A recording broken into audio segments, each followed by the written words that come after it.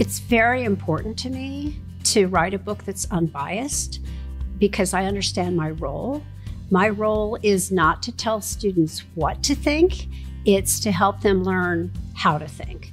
So one example would be our discussion of student loan debt. We talk about the arguments in favor of canceling student loan debt, which can be a financial burden to kids in the future.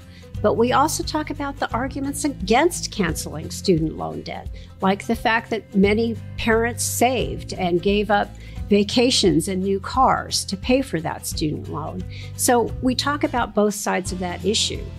We do the same thing with school vouchers. I mean, there's an argument that school vouchers take money away from public schools because the money goes to private schools and public schools then have fewer resources. On the other hand, there's an argument that school vouchers enable kids, especially in disadvantaged areas, to expand their educational opportunities. So that's another example of what I've done to try to balance the textbooks so that kids get a couple of views on the issues and then can make up their own minds.